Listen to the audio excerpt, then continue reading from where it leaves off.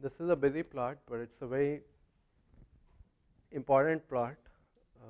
It's published by NREL, or the National Renewable Energy Laboratory, and it's updated whenever there's a new data point on it. So they don't update it periodically or anything, but whenever there's a new data point, they do publish out a new one. So this is taken out from today. So this is all the data points as of today, and each point on this plot essentially represents a story.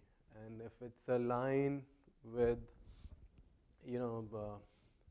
a lot of consecutive names, it represents either a company or a major program at a university. For example, this at Stanford represents the back contact cell that was developed over here, which forms sun power.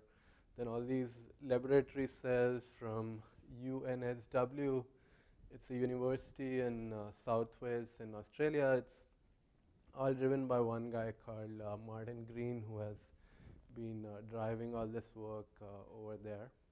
So what we covered in the class on Monday was essentially this blue part of the curve, which corresponds to crystalline silicon solar cells. What I want to cover today is this bottom of the curve, that is what corresponds to thin film solar cells. And there's a lot of stuff going on over here. But before we get to that, let me just summarize what we studied on Monday. So we studied that all these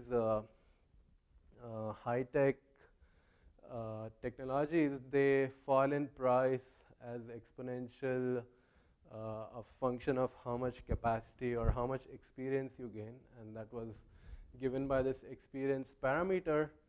And that experience parameter depends upon how mature that technology is. So something like wind turbine, the price relatively stays constant, the exponential is very low. For photovoltaic, the experience parameter is 0.29. So the equivalent of Moore's law in this field is there's a term which is popularized by this website, Green Tech Media. They call this Deemi-Moore's law, because Moore's law has the experience parameter of the price at least used to fall as twice, half of every 2 years. So experience parameter was somewhere between 0.5 to 0.6. Solar is half of that. So besides the actors, the Demi in French stands for half. So half of Moore's law is what the price at solar fall there. That's a good way to remember it if that helps in memorizing how the price of solar falls. So just to recap, if you live around here, if you go outside of Stanford and walk around, any of the streets around Palo Alto, a lot of the houses you'll see have solar panels on top, because one of the reasons is that Palo Alto has a smart grid where you can feed in directly into the grid. So you'll see vans like this parked on the street and people installing solar panels. So looking at the panels, you can tell a lot about this. For example, looking at this panel and looking at this cell, so it looks like this, right? So most of the single crystalline installations in US as of today are from these three big companies, and these are all companies based in China: Yingli, Suntech, Trina. Yingli was one of the only Chinese company which was sponsoring Olympics. And you can see most of the US installations for crystalline solar cells come from these companies. And similarly, if you go especially towards, walk around the streets around University Avenue, you'll find a lot of panels like this. They look more black than the other ones. If you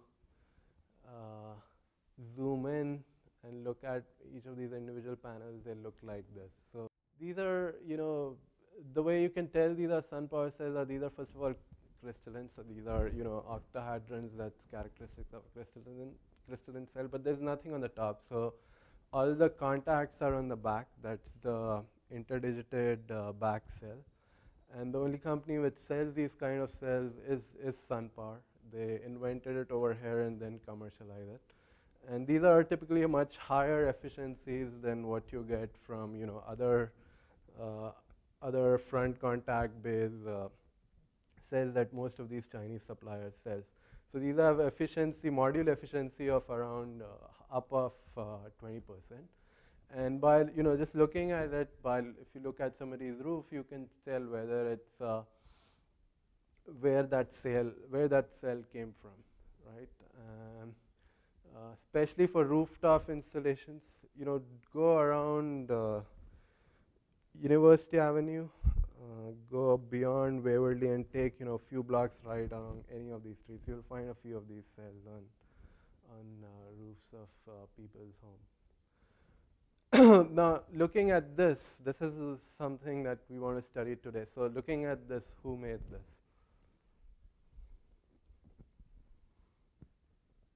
So there are a few distinct things about these ones as compared to other, right? These are much bigger.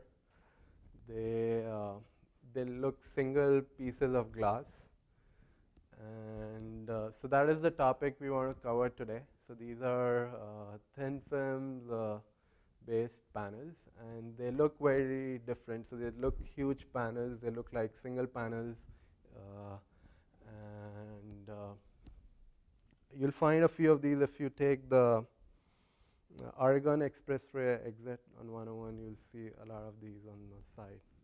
So next time you're driving around, the point I want to drive home is pay some attention and try to notice where you can pretty much pinpoint who the supplier is 90% of the cases by just looking at the panel and looking at how it's arranged.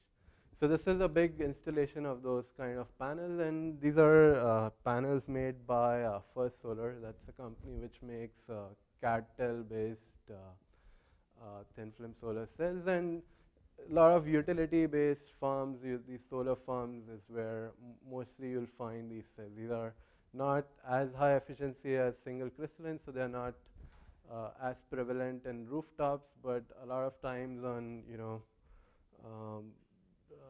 either in these utility scales or these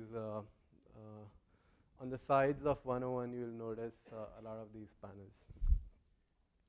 So this is what I want to cover today. So today is about thin film solar. So I want to cover a few basics of thin film technology, and delve into 4 main variants of it, where most of the action is amorphous silicon, cadmium telluride, SIGS-based cells, and organic PV, and then try to identify some common issues with all 4. So the selling point of all these thin film crystalline cell is, it could be summarized by this equation, that your dollar per watt at peak intensity, and peak intensity is given by that 1000 watt per meter square, is just your the ratio of your cost divided by efficiency. So if you have higher efficiency, you can tolerate higher cost. But these thin films, their selling point is that they have low efficiency, but they come with a much lower cost. So they have, even though they have lower efficiency, you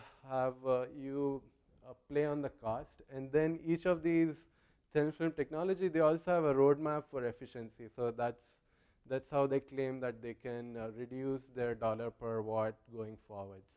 So one of the main cost reductions comes from the point that you don't have any crystalline silicon, so neither do you have to cut those wafers or cast those multicrystalline cubes from which you cut wafers. These are typically much thinner. They can be made flexible. They are large panels. All of these things result in lowering of your balance of system or your install cost. Also, these are typically grown in just a few steps. So they have less number of layers. That means less number of steps. Again, means less cost. So to understand a little bit about these thin film technologies, all of them are made of amorphous silicon, amorphous materials.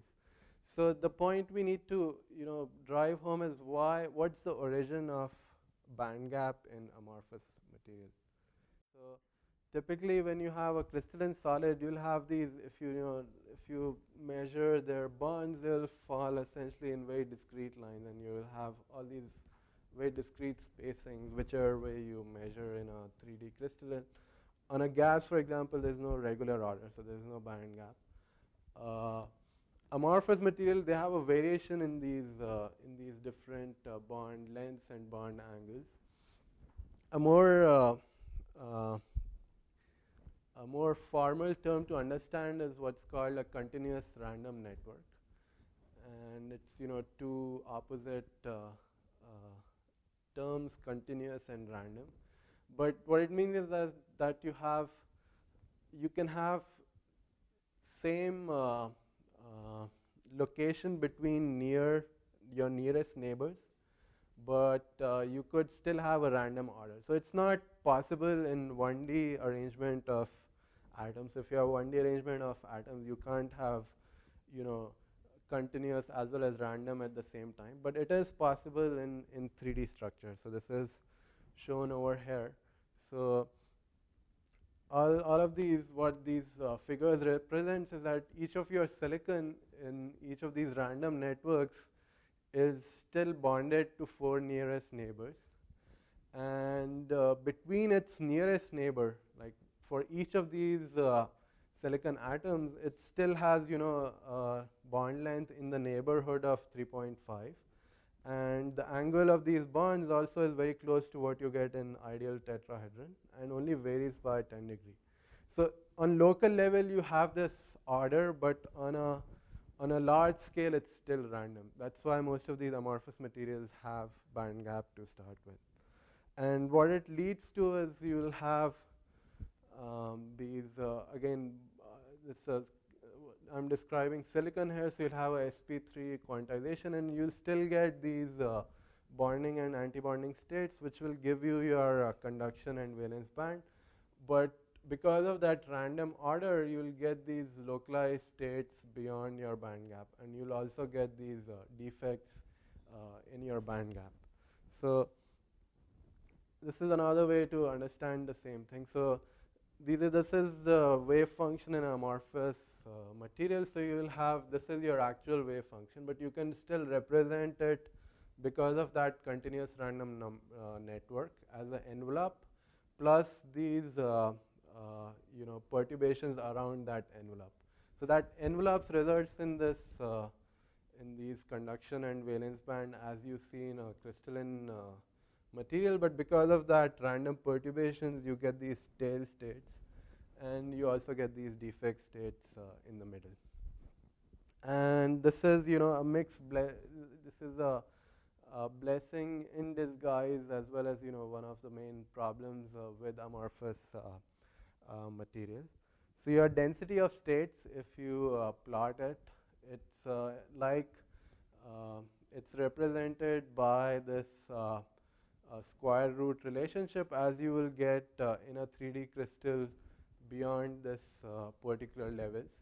But there still exists a density of states within the band gap, and plotted here is the density of state in a linear scale, and it essentially falls off exponentially as you move away from these band edges. And this is plotting the same thing in a log scale. So you see that you have that square root relationship beyond the band edges, but then you get this linear looking tail because it's plotted in the log scale now. And then you also get these defect states in the middle. And these defect states, they are because a bond was missing, and these are typically amphoteric in nature. So they could either hold an electron, they could hold a hole, or they could be neutral. And that requires a lot of new physics to bring in. There's a different physics for recombination generation. So it requires a paradigm shift in terms of how we think about these materials. So things like EK diagrams that you typically associate with crystalline materials, those are no longer valid. There is no concept of direct or indirect band gap. You know, your K space preservation rule is no longer valid. You you still have, you know, a density of states, but effective mass is no longer valid, because which point do you take the curvature? You have this continuous tail of things. So because of these tail states, also your resulting mobility is much lower in amorphous silicon, any amorphous material. And all you need to, you know, invent all these new terms to describe your transport. Also, doping these materials is not easy as well. That's why most of these cells, they make use of a hetero structure to make these contacts.